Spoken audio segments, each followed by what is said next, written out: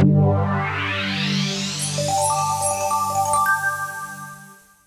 I have the pleasure, all the way from Australia, we have Nic Earner from Alkane Resources. How are you today, Nic? G'day Tracy, I'm great. Really enjoying being here, thanks. So what's happening with rare earths in the market right now? Well, it's a really interesting time for the market. If you go out there and listen to people, they'll say, we know that outside of Lynas, which supplies about 20-25% of the world's battery material, China has a lock on this stuff.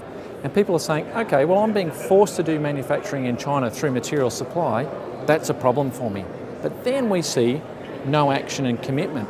And so what you have is the rise of a producer, Lynas, and then a whole series of other projects, including ourselves as one of the most advanced projects that can produce rare earth, waiting for end users to say, right, I'm going to act now to secure my supply chain. So it's quite a dynamic time, and particularly as you can imagine with the Trump administration and who's doing what in trade tariffs, people are really watching closely, waiting for a signal that things are starting to break. And for those of you out there that look at issues like sustainability and geopolitical factors, this is the kind of company to be watching.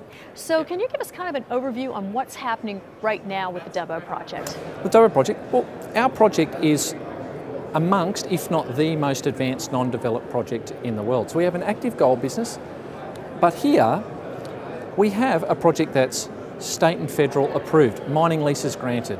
We own all the farmland underneath, 3,400 hectares of farm. We actually run an agribusiness on top of it. Mines approved. So we could start developing today, engineering done with Hatch, several revisions. So we understand it's through to 30% engineering. This project could, with financing, be executed right now. And so we are in a constant and continued push on marketing, looking for offtakes, co-investors, etc. And that is a continual tension as people look for value versus trying to predict the future. So yeah, for us, we have a ready to execute project, and we're really pushing to get a critical step taken. So correct me if I'm wrong, but it's my understanding that outside of China, when you get this financing in place, you will be one of the largest producers of these rare earths outside of China. Is that correct? Absolutely. Because at the moment outside of China of any substantial nature, we have simply Lynas Corp digging up from the Mount Weld, shipping to Malaysia. That's it. They are the sole supplier outside of China. Almost 2/3 of their product goes into Japan. The rest goes into China. So yeah, that's correct. We would be. And we're very hot for niobium as well, which you also have. We do. This project, like a lot of polymetallic projects, ours in particular has rare earth elements, zirconium, niobium and hafnium. So about 20% odd of our revenue would come from niobium. At that site, we're fully engineered to make ferroniobium product that we could ship into the US, Asian or European marketplace. We have a business partner in Tribaca already lined up for that. They're an established ferrovanadium producer, plus a whole range of other stuff in Austria, in Europe. So yeah, absolutely, niobium is a part of what we would do. All right, so we have the rare earths. We've just discussed the niobium, which of course is a critical material. Let's go back to sustainability. And you have zirconium. Can you comment on that? Yeah, we do have zirconium. And that's actually even a bit bigger than rare earths in potential revenue. Zirconium, industrial mineral, nuclear fuel rods, ceramic tiles, false teeth, very broadly used, a lot of catalysts, industrial catalysts.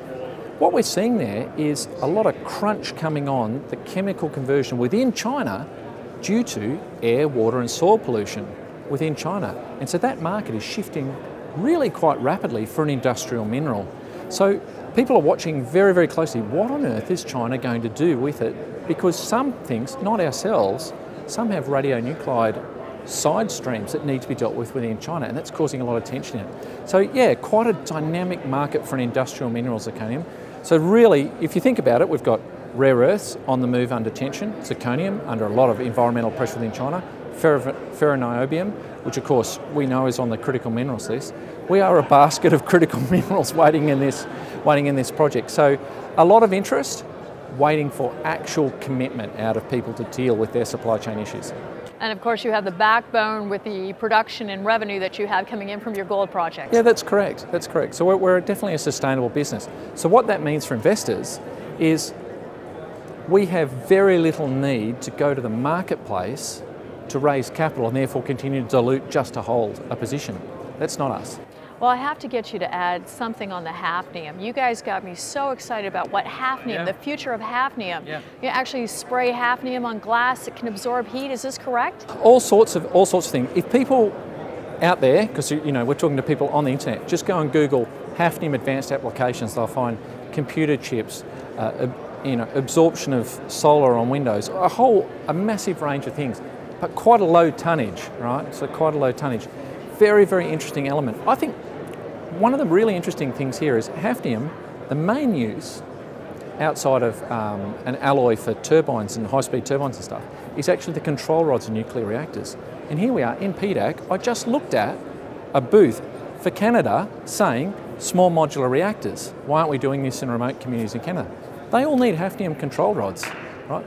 So it is a very, very interesting element, and yeah, we would be the only producer of it outside of the nuclear industry in the world if we came online. So yeah, very interesting. Well, you're doing a wonderful job with educating the overall audience, global audience, on these topics. Your website is fantastic. Nic, thank you so much for joining us today. Really appreciate it. Pleasure to be here, it's great.